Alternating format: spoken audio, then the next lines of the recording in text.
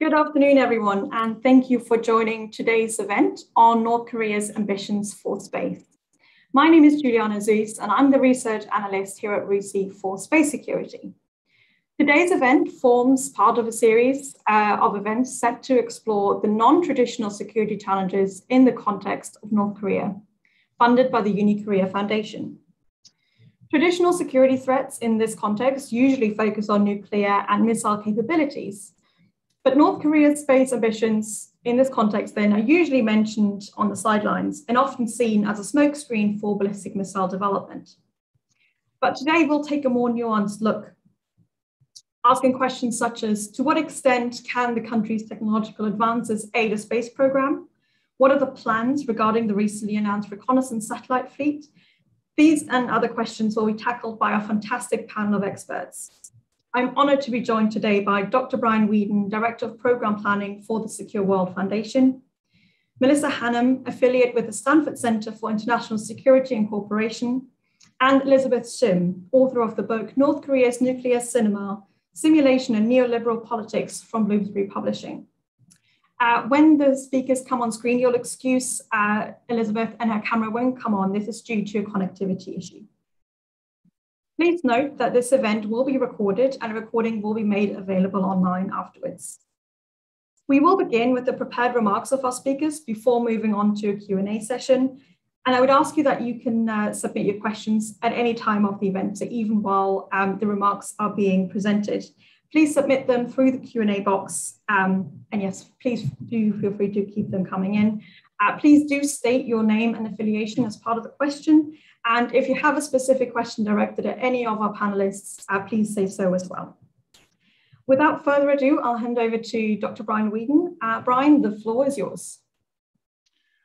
Thank you very much, Juliana, and thank you for inviting me to participate. I thought I would lead off this morning, or afternoon, depending on where you are in the world, by just giving a really quick overview of how I assess North Korea's space capabilities. It includes both space and counter space.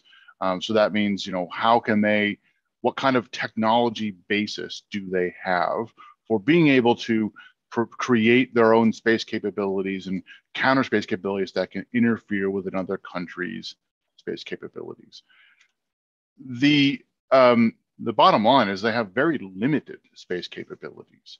The strength, as one might expect, is their rocket technology. They have, clearly demonstrated ICBM class liquid fuel rockets. And by ICBM class, I'm talking about the range that they can cover is, in the thousands of kilometers if you're looking horizontal distance.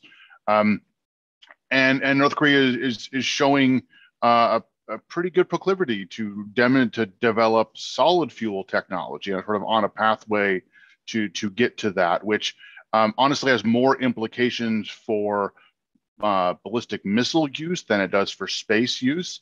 But there are still some applications there for space use. So the rockets are the strength. When it comes to the satellites that go on top and provide all sorts of capabilities, I would assess it as pretty poor. They've so far demonstrated very basic capabilities to create components that provide things like navigation and control and guidance, or solar power, or even just standard optics. And as we're going to talk about in a minute here, they have a very poor record of reliability of the very limited number of satellites they've been able to put into orbit. They also, a lot of people don't think about this, but when you put a satellite up, you need to be able to talk to it, right? You need to be able to, send commands to the satellite and then receive information back, receive signals back, receive data back to really make use of it. And they have very limited capabilities to do that. Essentially just limited to when satellites pass over the Korean Peninsula and can talk back to ground stations located in North Korea. By contrast, most other countries that have more robust space capabilities have ground stations located all around the world, or at least multiple spots around the world, that allows them to communicate with their satellites and downlink data and receive signals at multiple points. which is much more effective. For example, if you had a imagery satellite and your only ground station was in North Korea, you might only be able to get data back from it, every day or so, depending upon the orbit, depending upon how things move. So that's a real limitation that I think is oftentimes missed in a lot of other evaluations. So turning now to the satellites, this is a screen grab from an official video of KMS-4 that was put up in 2016. And this was a very big, very public event. They invited all these international reporters to come. And the satellite, frankly, is rather primitive for 2016. You can see it on the right, sort of in its folded up configuration. It looks like a big cube with some antennas on top, and the dark sides are the solar panels. And on the left, you can see where the two side solar panels fold out and present sort of a unified sort of front solar panel to it. Like the KMS-3 that was launched in 2012, KMS-4 was detected as tumbling in orbit relatively shortly after launch, which indicates it probably never was in a stable configuration, which is important because you need to be able to point the solar panels at the sun, maintain that pointing, and then point whatever payload you have, a transmitter or a camera, at the Earth. And that requires having a stabilized satellite. And there are people around the world that try to track radio signals from satellites, and those people never detected any significant radio signals coming from this, which signals it was unlikely to ever have worked. Maybe it did for a little bit, but probably unlikely to have done so. Fact of the matter is that a lot of citizens in US, Europe, Japan can purchase better capabilities with their credit cards online than sort of what North Korea at the moment appears to be able to provide itself. So turning to the counter space, which is North Korea's ability to interfere or deny or even degrade and destroy the space capabilities of other countries. This comes from a report that my organization puts out every year that assesses the counter space capabilities of up to now 11 different countries. You can see along the top there. And I've highlighted the North Korean box in red. The circle means none.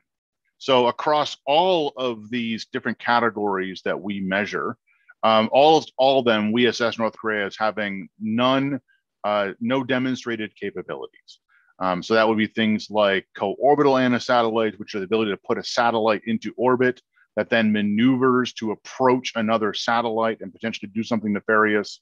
They haven't demonstrated anything like the technology basis to be able to do that. Direct ascent, which is the ability to launch a missile from the ground that has a kinetic kill vehicle that then collides with the satellite. They certainly have the ballistic missile part. They know how to do that part, but they haven't demonstrated anything like the sophisticated hit-to-kill technology that would be needed to do that. Direct energy, we haven't seen any public reporting at all of significant direct energy development. And space situation awareness, which is the ability to track things in space, to be able to identify them, potentially target them. It's likely they have some very minimal things, maybe a couple of telescopes, but nothing that I would consider to be significant. The one area we have seen is electronic warfare, which is the ability, we kind of think of it as jamming or interference with radio signals. We have seen over the last decade or so multiple reports of jamming interference with civil GPS signals that were detected along the border with South Korea and nearby coastal areas. And those have come primarily from civilian aircraft and also some civilian maritime traffic. And there's some evidence that jamming has been linked with US and South Korean military exercises. So it's potential that it may actually be coming from the exercises and not from North Korea, but we're pretty certain that they have the capability to do this, in part because it is one of the easiest things to do. Again, people can go online and in various dark corners of the internet, you can buy GPS jammers that'll put a bubble around your car or around your house of, 100 meters, something like that. It's relatively easy to do, especially with the civil signals. What we don't know is whether or not they have any ability to interfere with the military grade GPS signals, which are very different signals. They're completely separate from the civilian one. And we have not yet seen evidence they've been able to interfere with other satellite services, such as communication satellites, although that is they probably can, because again, that is relatively easy to do compared to other things. And then the last category not on here is cyber attacks. And that's because it's very difficult to attribute cyber attacks, especially against space objects, to specific countries. So we don't do that on a per country basis.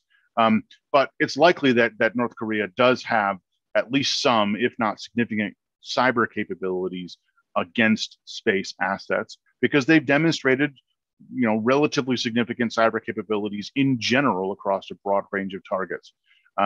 And satellites and satellite ground control systems and satellite end user terminals are vulnerable to cyber attacks, just like anything else out there. So that was all I had prepared for opening remarks to kind of set the stage, and I'll turn the floor back over to Juliana. Thank you so much for this, Brian. And we'll go to Elizabeth next. Thank you, Juliana. Hello, everyone. My name is Elizabeth Shim. I'm a former journalist. I agreed to participate in this panel because I wanted to place North Korea's space ambitions in the context of its propaganda culture. Other experts here, Brian has given us a very impressive presentation, and Melissa, I'm sure, will too. And while they're able to offer technical insights into the nuts and bolts of North Korea's space program, as a former reporter, I wanted to kind of share some of my conclusions about why the news media could be relied to draw attention to North Korea's space program. In reality, there may be very little that we actually may know about North Korea's space or weapons programs.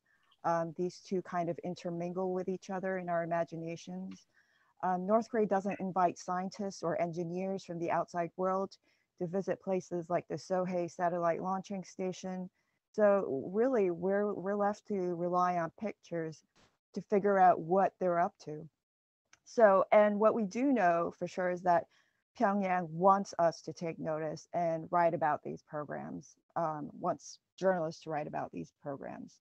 So when I study North Korea's space pursuits, the story made for public consumption, I see it as really beginning in April 2009 with the launch of the satellite KMS Hwangryongseong-2. And to be frank, North Korea has never been clear about its plans for space exploration, but its program has frequently been conflated with nuclear weapons, as Juliana mentioned earlier. The 2000 launch, quite possibly the first to be covered on North Korean state television, was depicted as a sophisticated affair managed by technicians in a mission control center, kind of like the pictures we just saw earlier during Brian's presentation. And they're facing a large flat screen showing the rocket on its launch pad, all very spectacular, very impressive. And KCTV at the time hailed the launch as, quote unquote, a revolutionary step in North Korean space development. And we have to understand that in a resource-strapped country like North Korea, this launch was without a doubt an auspicious event. So North Korea, just reiterating what I said earlier, North Korea neither confirmed nor denied at the time that the launch would enhance its ICBMs. But in the world outside North Korea's borders, the 2009 rocket launch was immediately interpreted, as Juliana mentioned, as a smokescreen for weapons development and refinement. We may recall that the Obama administration had warned ahead of that launch that it would seek to place additional sanctions against North Korea in the United Nations Security Council. And reports suggested that North Korea was developing a dangerous nuclear weapons program behind the facade of a non-military satellite launch, similar to the Soviet plan for Sputnik launch in 1957. So put another way, the launch and its ties to North Korea's weapons development mostly originated from outside speculation.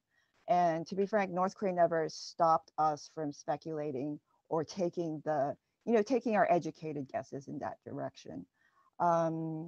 So, North Korea officially never made that connection.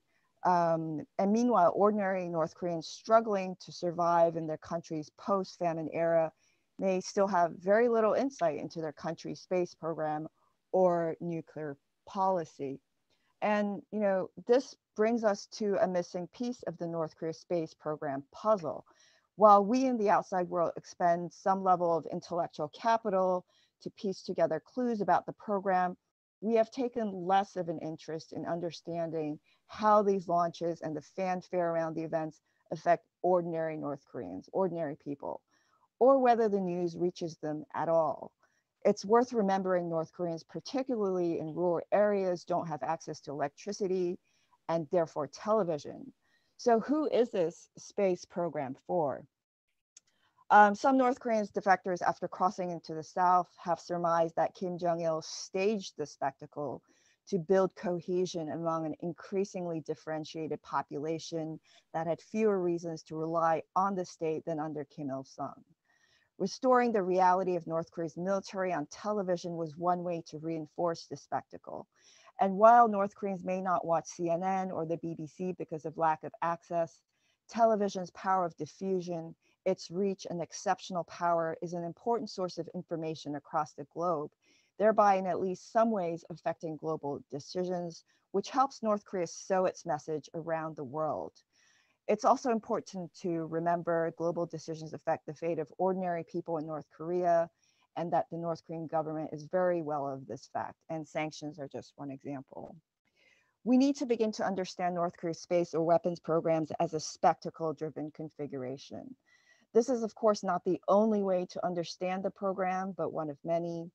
Within this spectacle-driven configuration, the Yongbyon Nuclear Scientific Research Center or the Sohae Satellite Launching Station, they all function, pretty much like props on a movie set, props that restore the reality of North Korea's military on networks like CNN or the BBC by providing injections of the physical world to keep the spectacle or the simulacrum alive. So in conclusion, we cannot study North Korea's space program. I would argue we cannot study it without placing it within the context of North Korean media tactics. We also cannot study the program without first asking, how does drawing international public attention to the program benefit the state and reinforce its power over its people? We must ask why the program was brought to our attention in the first place. For the launch of the KMS-3 satellite on April 13, 2012, for example, North Korea invited foreign television broadcasters, including CNN, NHK, the BBC, and even Voice of America. And VOA is the same organization that has been, delivering information about the outside world to North Koreans who can receive the signals. And then, if you recall, the KMS-3 failed to enter orbit in April. So North Korea launched a replacement satellite, the KMS-3 Unit 2, on December 12, 2012. Again, we must remember that weapons made for spectacle on global video platforms change the very nature of weapons. By reaching millions of people around the world as an authoritative source of information, they subsidize a new kind of change that fuels our postmodern world of images, of fungible truths. They contribute to what American philosopher Mark Poster has described as a fundamental mutation, both in the object world and in the disposition of the subject.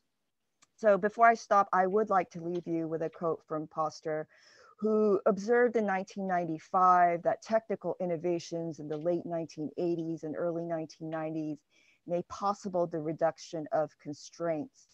The digital encoding of sound, text, and image, the introduction of fiber optic lines replacing copper wire, the ability to transmit digitally encoded images, and the subsequent ability to compress this information, the vast expansion of the frequency range for wireless transmission, innovations in switching technology, and a number of other advances have so enlarged the quantity and types of information that may soon be able to be transmitted, that a qualitative change in the culture, that is our everyday lives, may also be imminent. So what does that mean when we perceive, when we consume images of North Korea's space program? And I think in our current virtual age, it may be time to ask what this change is in order to really understand North Korea's motives. Thank you. Thank you very much, Elizabeth. Last but not least, we'll go to Melissa. Thank you, Juliana and Brucey, for having me. I really appreciate it. It's nice to be surrounded by really excellent colleagues like Brian and Elizabeth. I thought I'd speak a little bit about how North Korea's military rocketry and civilian space launch vehicles are really intertwined in the pursuit of space, and talk a little bit about why that's not particularly unusual in our world. The US, Russia, China, and many others have all pursued civilian space programs while also conducting military equipment tests at the same time. And that's the typical path, really, to that. So North Korea is not an outlier in wanting to do that.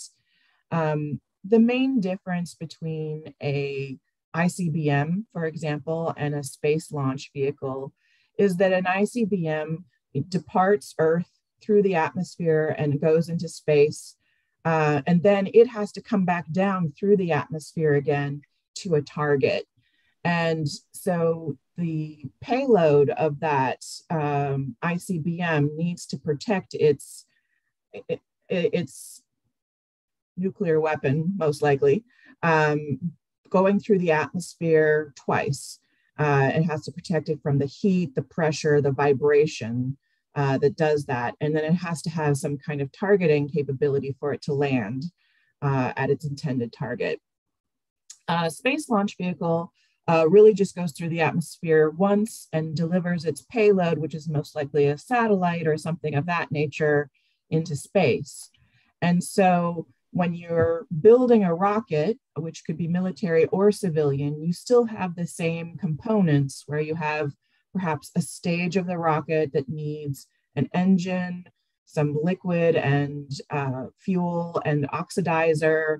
All of that type of technology is the same, regardless of whether it's for a civilian space program or a military ICBM program. And that's how North Korea has developed its rockets, which, just as Brian said, are really the stars of North Korea's space program. And a lot of people believe that the Kwangmyongsang satellites are so underdeveloped because the intention has always been on the rocket rather than on the peaceful space use of having a satellite as its ultimate goal. So, you know, some of the old timers in the group may recall the Paektusan and the Taepodong series missiles. These missiles were basically some of their Scud missile technology, which they had adopted from Russia, elongated and then bunched together in clusters. And you know, while the US and other countries assess these as missiles from the beginning, they make very poor missiles because their fuel is not that energetic. It takes a lot of fuel to get the distance that it needs to go, which makes it very heavy and not so aerodynamic. And it takes a long time to set them up. So you may recall, you know, even when we got to, you know, not so much Taepodong 2, but we were calling them Unha by that time, 38 North and many other think tanks out there were watching North Korea set up at the Sohae space station and literally stacking up the missile as they prepared for launch. And for days or well over a week, we'd be getting ready for the launch. And in a war scenario, you never want to have that much time. It makes a target, right?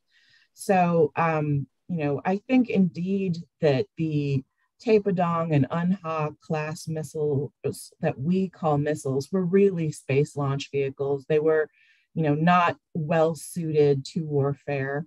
And in fact, they were more about learning the technology for building their later series missiles. So in 2017, when we had the Hwasong 14, the Hwasong 15, and now we're contending with the Hwasong 17 ICBMs, these rockets have much, much more energetic fuel, meaning it takes less of it to go farther or to carry more weight. And they also are road mobile. So you don't have to take as much time setting them up at a launch pad as you do, for the Sohae space station, where they would launch their Taepodong series or their Unha series rockets. So the new launch pad is the Sunan Air Base, which is right near Pyongyang, and I think that has some propaganda value to it, being near the capital city. It's also near a civilian airport, which makes it a pretty dangerous place to strike if you were thinking about a preemptive attack on North Korea. And they are now launching their vehicles on a huge truck, which is road mobile, and they erect the rockets and then are able to fuel it and launch it. There have been some quite interesting tests in the last few months, this in 2022, which they have said are for space purposes. There's been an unknown rocket test that is unnamed, and North Korea has put out statements about it, but have not named the rocket. And it dates back to February 26th. There was a test on February 26th where they announced that they were testing cameras for their space program, cameras that could take images of the Earth, and they released the images of the Earth, and they looked terrible. I mean, there was really very little you could see of the Earth, at least at the resolution that they released them to the world.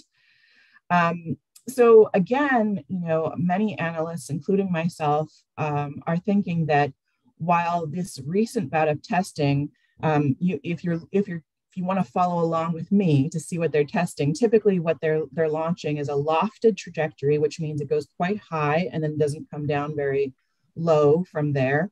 But it goes up about 500, 600 kilometers and then comes down sort of 270, 300-ish kilometers into the sea next to Korea, and in between Korea and Japan, I'll call it that.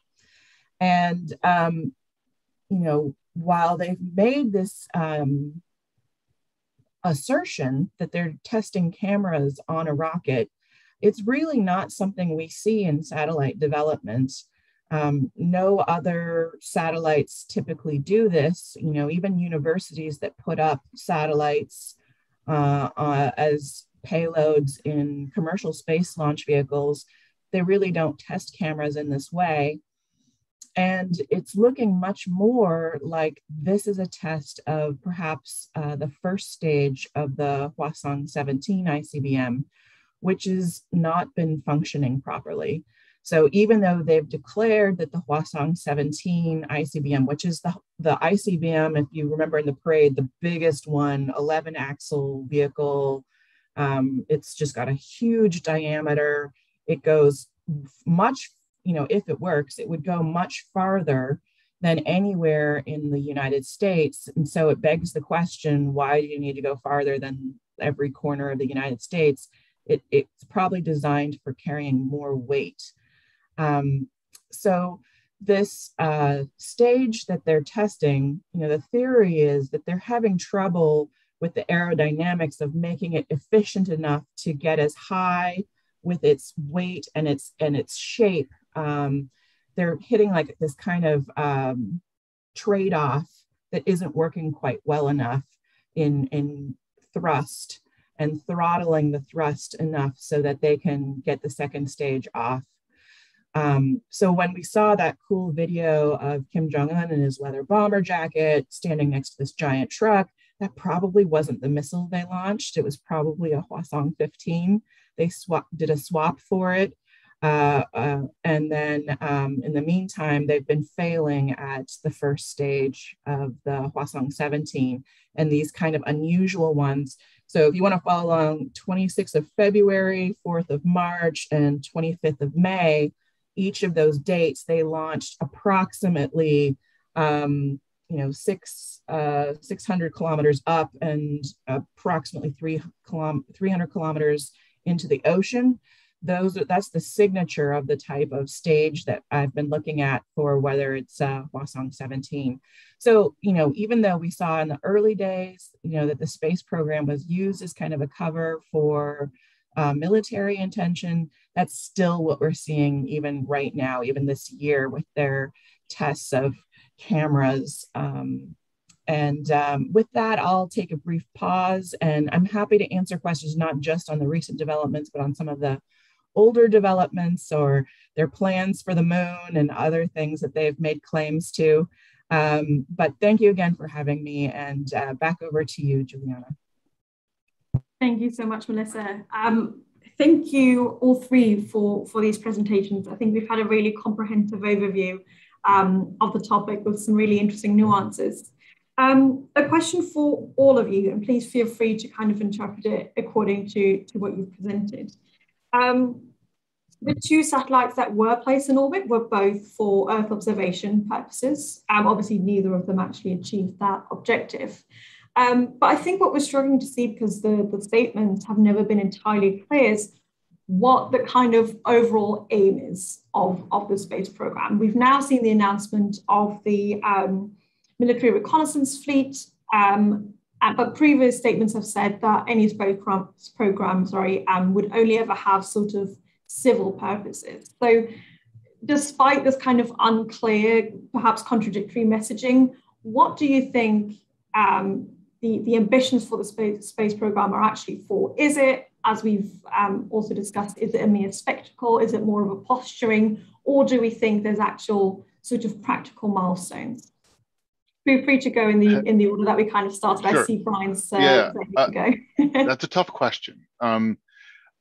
My opinion, and it's not, I mean, I don't have evidence to prove it one way or the other. My opinion is it's a mix of spectacle and probably justification to do some missile stuff. So let me unpack that a little bit. So as Melissa said, early on, they were launching these, I'll say, very rickety liquid fuel rockets to what would be classified as an ICBM distance, and that freaked a lot of people in the US and elsewhere out.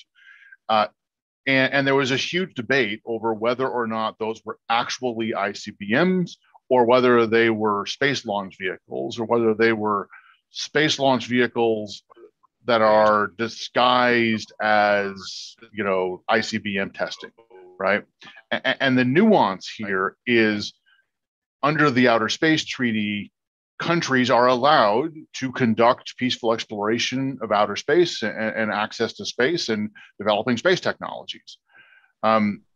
Whereas North Korea is under specific sanctions for its missile program under various UN Security Council resolutions. So there was a line of argument that they are labeling this a space launch and a space activity so they can get the experience of launching ICBMs and progress their missile capabilities, which they're not allowed to do. That was sort of the theory. And as Melissa pointed out very aptly, there's a long history of this, right? It's very difficult to unentangle and unpack those two things. Many countries kind of did them both the same thing. So now to the question, are they actually trying to develop competent, capable reconnaissance satellites?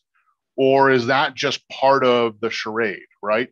Of, saying they're doing that because, under the Outer Space Treaty, they're allowed to put those things up, or are they actually trying to do that? My sense is it's a little bit of both. If they're doing it for the spectacle, this is what's expected of a powerful country. This is where they demonstrate technology, but I think it's also a little bit of a cover, right? I haven't seen the kind of dedicated development to really prove to me that they're serious about the remote sensing piece of it. But I'd be interested to hear what Elizabeth and Melissa have to say on this. Yes, thank you Thank you, Brian, for those comments. Very interesting. So I think, obviously I'm putting forth the argument that this is a spectacle-driven configuration. And the reason I arrived at that conclusion was because of my studies of how North Korean society has changed after the Cold War. So before the Cold War, when Kim Il-sung was in power, North Korea was a very different kind of state than it is today. Of course, we also know very little about what's going on inside, but we can guess and we can talk to defectors and hear what they have to say. And what they have been saying is that there's been an erosion of trust between state and citizen. And what that means is that while Kim Il-sung was, believe it or not, a pretty much beloved figure among ordinary North Koreans, those were the good old days, a lot of defectors have said.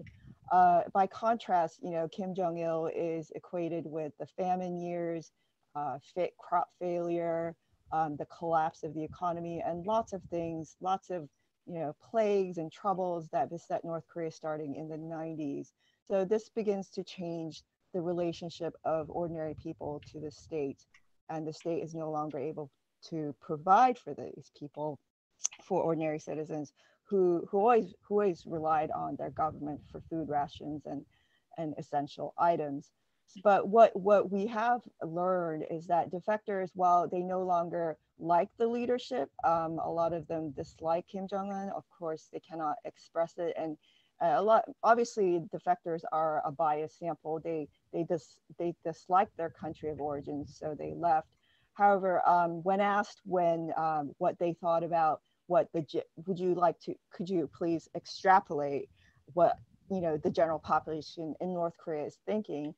They usually say Kim Jong-un is widely disliked because he was a failed leader in many respects. But what they did say was they still maintained respect for the military. So this was a source of pride, and this was a source of trust. It was a symbol of, it was the last remaining unblemished symbol of North Korean sovereignty.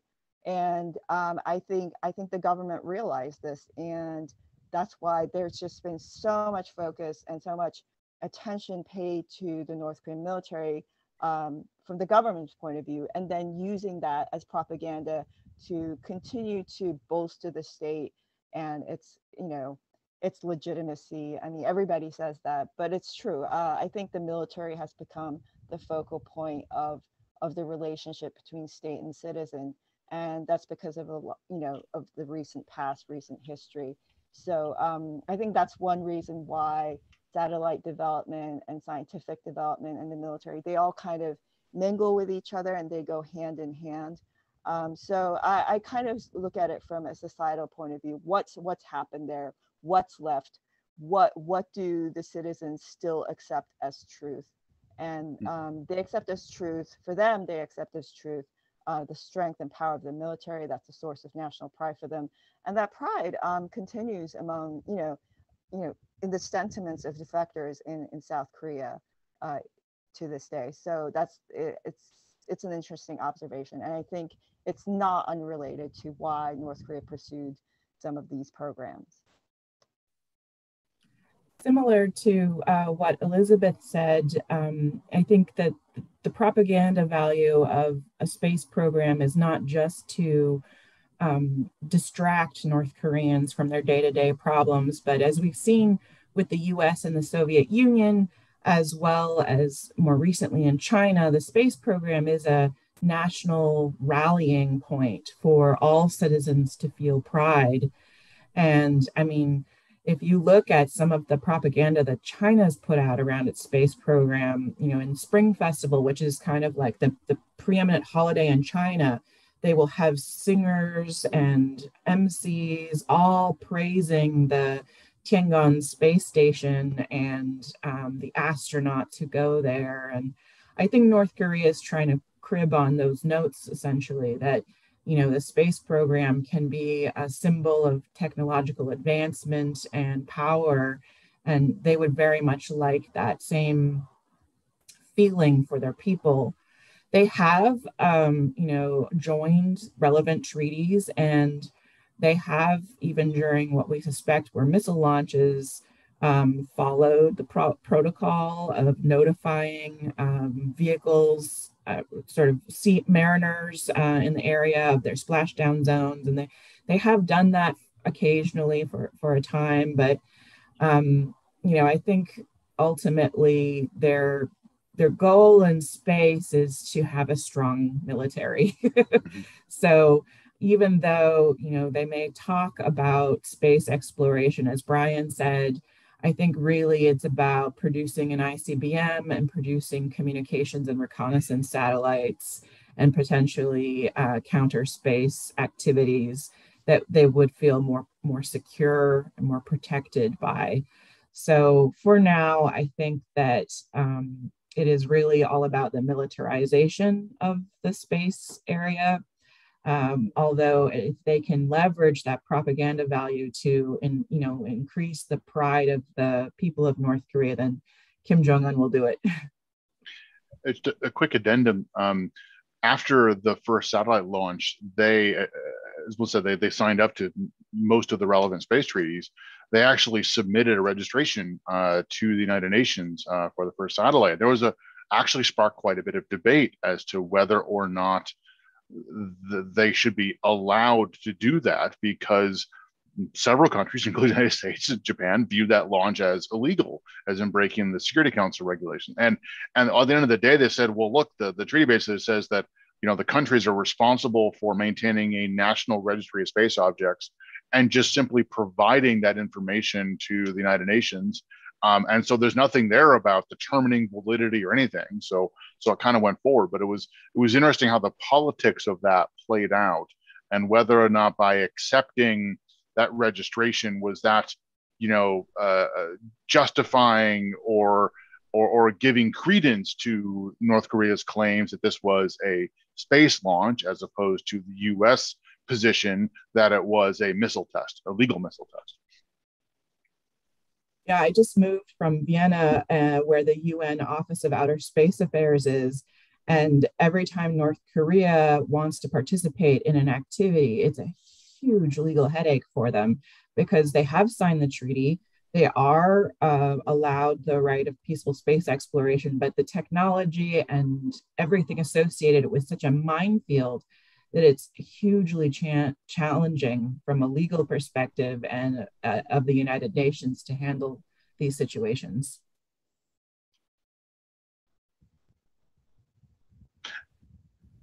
Thank you, Paul. We have a couple of questions that I kind of want to bunch into one, because they're all very similar, and it's around allies in general, collaborations. Brian, I think it was you who said at the very beginning, the kind of international isolation that North Korea finds itself in is a huge sort of impediment for any space program. So a couple of those questions we've seen are, who are potential allies to help in terms of technology and launch capability, but also in terms of the kind of ground stations that we talked about that are especially sort of important for any, ISR capabilities. Who are the potential sort of ground station allies, collaborations? Where can we expect those? That's a difficult question because no one really pops into mind at this point, in part because North Korea's under such immense international sanctions, right, that it's very difficult for anyone to work with them. So there are commercial entities that have global sets of ground stations. Kongsberg in Sweden is one, and there's one in Norway and a few others that normally you could go and contract with them, and countries do and companies do, but I don't think North Korea can, at least overtly, because of the sanctions. So I think it would have to be something covert, and that makes it a little harder to do, right? I mean, how do you hide a big radio dish you need to communicate satellites with? So I don't know, and I'd be interested in, Melissa probably knows more than I do, sort of the opportunities for technological cooperation on the missile space launch vehicle side of things. But even my sense there is North Korea really doesn't need a whole lot anymore. They're now kind of operating off indigenous capabilities, but I'd be interested in Melissa's thoughts on that. Yeah, it's a really interesting and important question to pose, I think, because if we don't want North Korea continuing rocket launches, and we don't, which could, qualitatively improve their existing missiles, we need to offer them an alternative. But just as Brian said, they're really sanctioned out of any meaningful or any legal cooperation with other organizations. All of this would be theoretical, but if we want to give, in a future agreement, some kind of meaningful cap on missile testing, we will have to give them avenues that will allow them to explore space in a meaningful way. And then they would have to trust that we actually mean it. And then, there are, the only thing I can kind of think of, and I my brain is a little fuzzy on this, is the cell phone deal with Egypt, where they had cell phone communications through a deal with Egypt. I can't remember how long ago. I don't know if maybe that involved some cooperation there where they got access to communication through that. But I don't think there's a real precedent for what we're talking about. But it would be, if we really mean to have, a meaningful missile agreement that would stop new testing or new types of missiles, then we're going to have to give them other options for having, modern activities in space, including imagery, communications, and so on.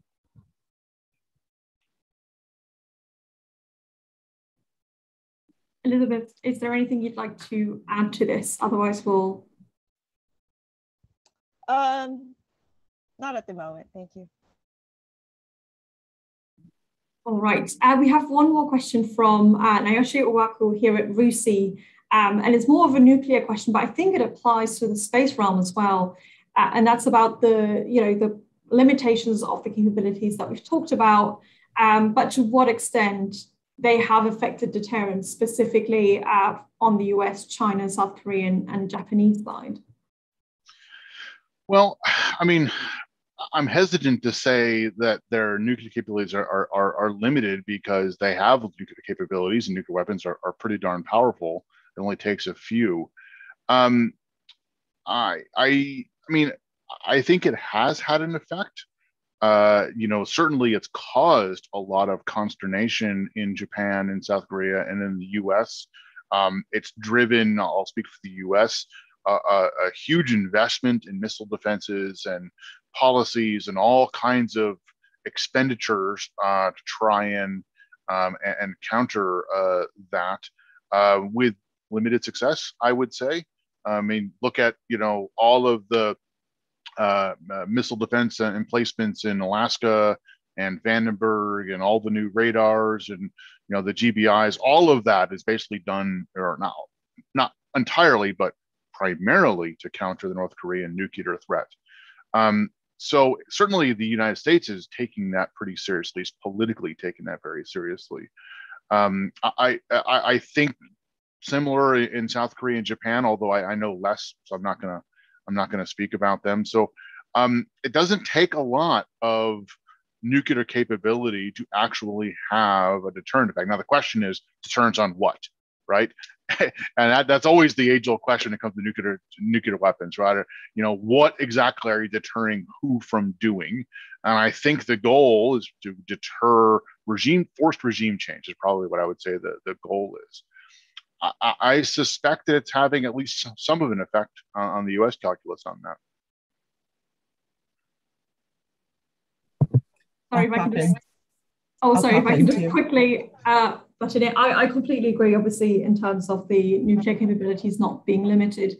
But I think, if we were to apply this to the space realm more specifically, and perhaps, Brian, you can add to this after Melissa's comments as well.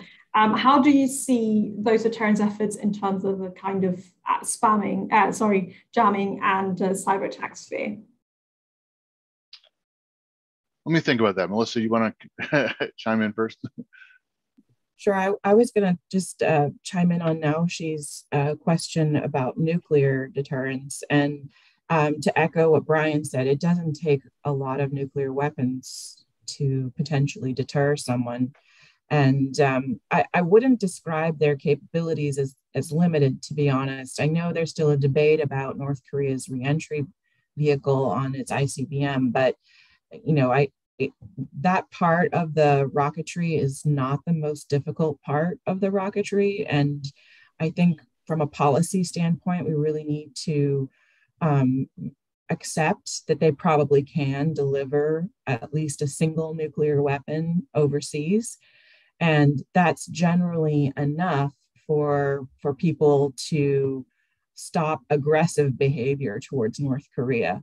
It's not enough to prevent the US's nuclear umbrella from working.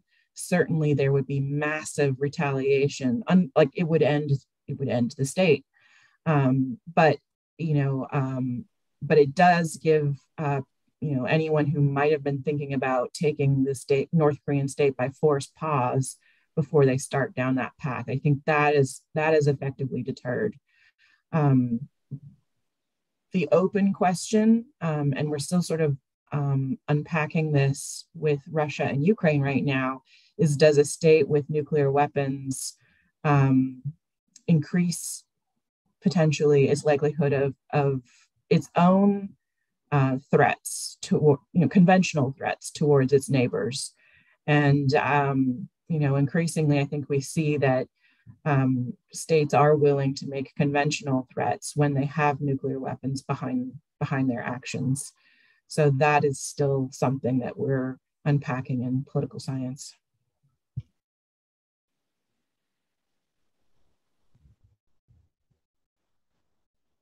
Just on the space capabilities, I don't think those have a deterrence effect, anything like what nuclear weapons does. I see those more as either things to be used either for nuisance and for signaling outside of armed conflict, or for actually affecting somebody else's space capabilities during an armed conflict. So, for example, if there ever was a return to a hot war on the Korean Peninsula, you can assume that there's going to be widespread GPS jamming as a result, as a function of the hostilities, to deny it to one or both sides, right?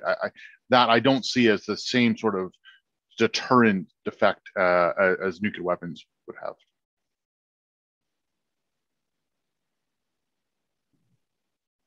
Thank you very much. I think we have space for one more question. It's something that Melissa briefly mentioned at the end of her remarks, and that's the sort of civil space program.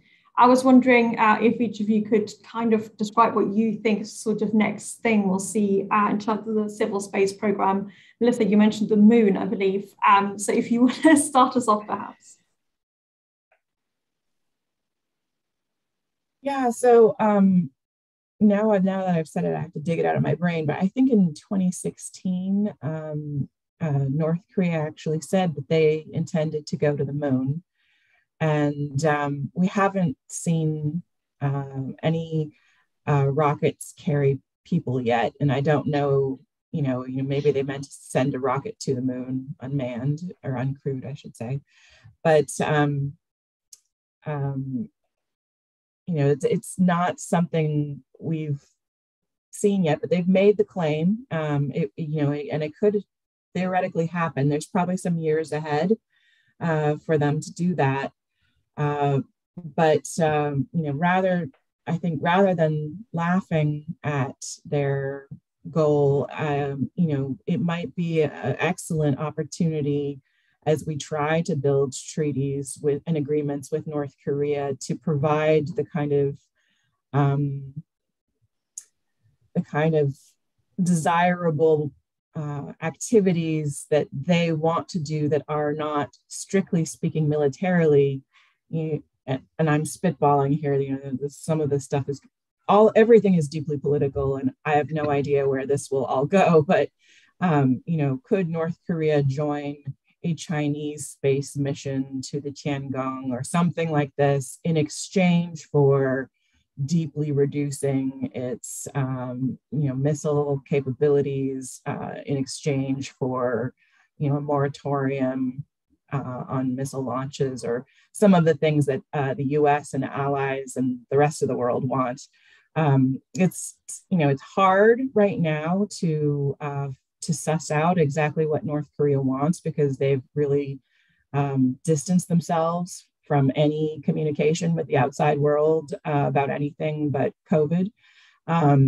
So it's still kind of hard to know what inducements it might take to get them to sit down at the table. But if space has a propaganda value and it is palatable enough for the political actors on the scene to stomach it, then it's worth investigating.